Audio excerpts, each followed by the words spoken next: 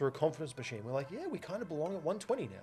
So the longer we're there, the more capital comes in, the more you can say, well, what if that's a floor, not a ceiling, right? Now, in terms of 150, 160, 170, 180, as it stands today, that's where things are getting 3 standard deviations stretched away from the mean. In terms of some odds, ballpark figures 160, 170, that kind of zone, most of the metrics that I look at will be in like, there's only 10% of trading days that have been higher. So on a mean reversion framework, just imagine an oscillator or a sine wave, only 10% of that sine wave has ever been above those levels. If you start getting to 170, 180, you start entering the 4%, the 2%, the 1%. Now, can we keep going? Yeah, we could go to $1 million.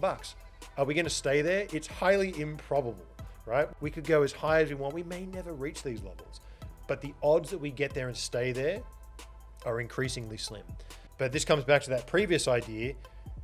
Markets can get really wild towards the end, and the narrative is going to be that there is no top, and it is a new paradigm.